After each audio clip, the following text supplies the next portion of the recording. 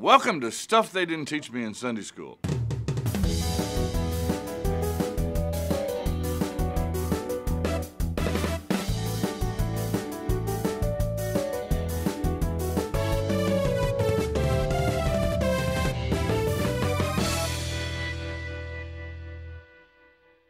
couple of weeks ago, we made the point that the word witness and martyr were basically the same word in Greek.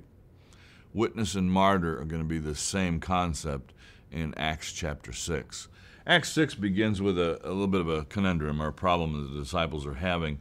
Apparently, there is a food distribution going on among the Christians, and within Jewish culture in Jerusalem, there were really two different kinds of Jews. There were the Jews that held fast to the old traditions, to the Jewish culture.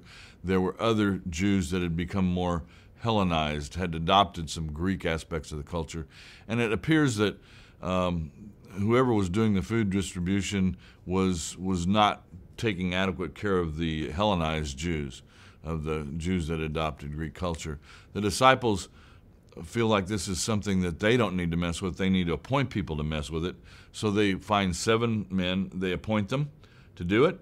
And we have a list of the 7 men in Acts chapter 6, verse 5. What they said pleased the whole multitude. They chose Stephen, a man full of faith and of the Holy Spirit, and Philip, and Prochorus, and Nicanor, and Timon, and Parmenas, and Nicholas, a proselyte of Antioch.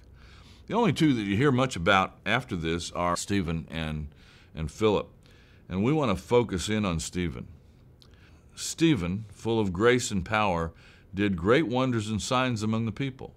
So Stephen, who was actually chosen to help serve the tables, is now also doing miracles, and he's about to also give a pretty bold public testimony.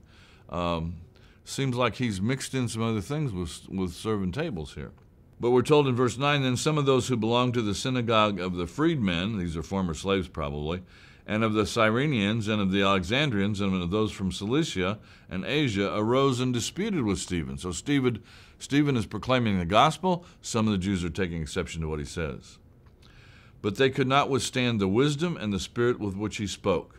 And they secretly instigated men who said, we have heard him speak blasphemous words against Moses and God. Where have you heard that before? Those are the same charges, the same things that happened with Jesus. I want you to look at all the parallels between Stephen and Jesus. They instigated people to bear false witness, number one. And number two, they charged him with blasphemy.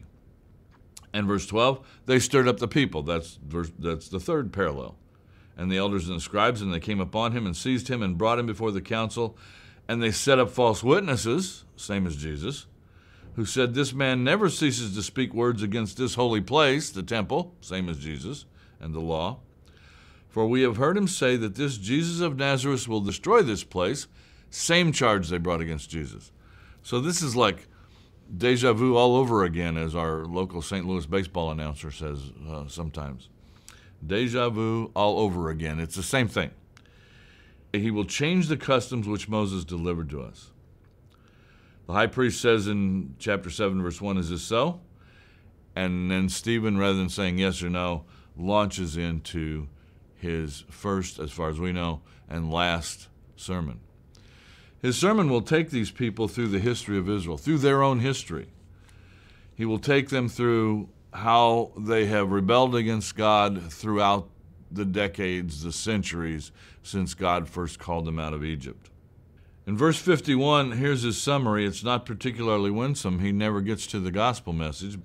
You stiff-necked people, uncircumcised in heart and ears, you always resist the Holy Spirit. As your fathers did, so do you. Which of your prophets did not your fathers persecute? And they killed those who announced beforehand the coming of the righteous one, whom you have now betrayed and murdered. You received the laws delivered by angels and did not keep it. That was his undoing. He doesn't get to tell them about a Savior who loves them. He doesn't get to that point, because they cry out and charge him and grab stones and kill him with stones. And they cried out with a loud voice, stopped their ears, and rushed together upon him. Then they cast him out of the city and stoned him. And the witnesses laid down their garments at the feet of a young man named Saul. A young man named Saul. Luke does that quite often. He will introduce a character just kind of casually before that character becomes a main character. And so here you're introduced to sort of the coat check man at Stephen's stoning. And as they were stoning Stephen, he prayed, "Lord Jesus, receive my spirit." Another piece out of Christ's crucifixion. And he knelt down and cried out with a loud voice, "Lord, do not hold this sin against them. Ah, Father, forgive them, for they know not what they do." And when he had said this, he fell asleep. And we're told that Saul was consenting on his death. That stoning of Stephen, we're told in the beginning of chapter 8, caused a great persecution to come up against the church.